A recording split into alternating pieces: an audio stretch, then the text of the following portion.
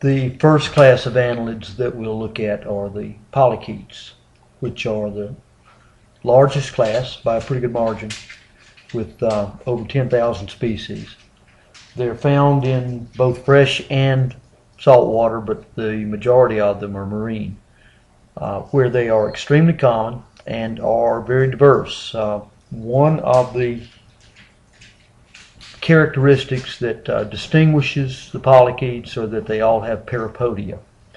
Parapodia are the extensions from each segment, divided into two lobes, an upper lobe and a lower lobe, and typically armed with a number of setae, considerably more setae than are seen in the other classes.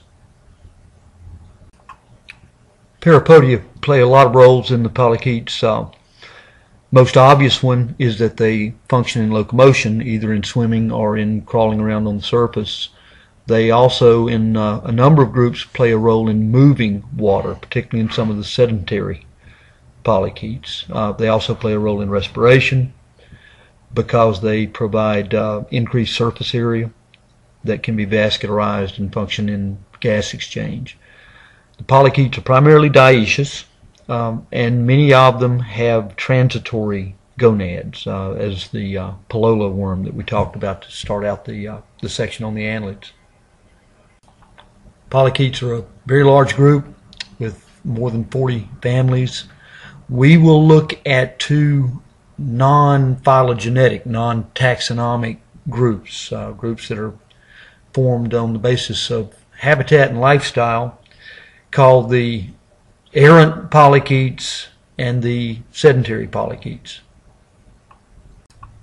These two groups are adapted for very different lifestyles, with the errant polychaetes being an active group, well-developed parapodia. The sedentary polychaetes are designed for a life in the sediment, and in many cases parapodia are reduced. The errant polychaetes are adapted for an active lifestyle. Many of them are active swimmers or crawlers. Many of them are predatory, and as a result they take on a body form that's adapted for movement. This is the worm you looked at in the lab last week that we used as a representative polychaete. You may also see it referred to as Nereus, which is the old name. You also saw a cross section of this. Notice the parapodia on the body. These worms are predators. They have an eversible pharynx equipped with a jaw, which they can extend when they're feeding on other small invertebrates that they encounter on the surface of the sediment. Here's another look at the jaw. The upper image is the head with the jaw retracted, and the lower image shows the pharynx everted with the well-armed jaw. Here are some sedentary polychaetes. Notice the dramatically different body form. These are adapted for typically a life in the sediment, in the substrate. Some of them are tube builders, some of them simply burrow. Here are some examples. This is a sabellid polychaete, which has highly developed tentacles that they use to filter feed from their tube. This is one of the more dramatic ones. This is Chaetopterus. The image on the top is the worm itself. Look at the way in which the parapodia have been highly modified. Chaetopterus builds a tube out of a parchment-like material. Lives inside the tube. Tubes open at both ends, and water flows through the tube. The flow of water is created by the action of the parapodia, and Chaetopterus filters food material out of the water as it flows through the tube.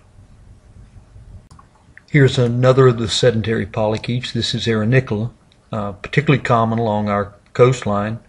Arenicola is a burrower. It creates a J-shaped tube and forces water through the tube and into the sand at the end of the tube. The tube's not open at both ends, but you can see in the diagram how the flow of water creates a very distinctive burrow. And then Arenicola simply ingests the sediment that has collected the filtered material. It produces a very distinctive looking burrow. You've probably seen these if you've spent any time along the, particularly the softer sediments along the coast on some of the bays and estuaries. We'll move now to the second class of annelids. That's the class Clitellata. As you may recall, I told you that this class contains two subclasses that at one time were standalone classes. The first one that we will look at is the subclass Oligochaeta. As you might expect, the name is a reference again to the number of bristles, where Polychaeta refers to the many bristles that are found on each segment. In the case with Oligochaeta, it's a reference to the fact that there are considerably fewer bristles. Where the polychaetes are primarily a marine group, the oligochaetes are more common in either freshwater or terrestrial habitats. Of course, this includes the common earthworm that you dissected last week. It's a considerably smaller group than the polychaetes. Characteristic here is the absence of parapodia. The head is typically not as highly developed as we saw in the polychaetes, especially in the errant polychaetes. In the oligochaetes, the head's typically either absent or it's just a rounded cone like the prostomium you saw in dissection. They have setae, although they are fairly indistinct in the terrestrial forms. They're longer in the aquatic forms. Key characteristic is the clitellum, which, as we've discussed, is that glandular area that plays a role in reproduction. Most of the members of this group are hermaphroditic, as we again saw in the dissection.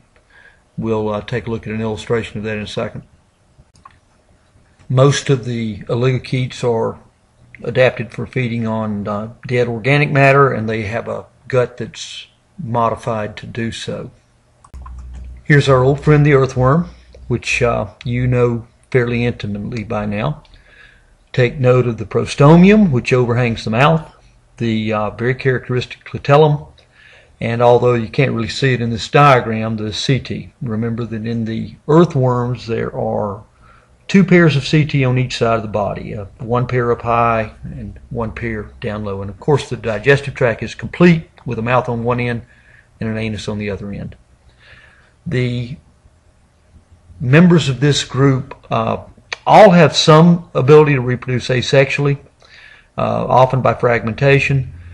They all also reproduce sexually, and when they do, they are hermaphroditic.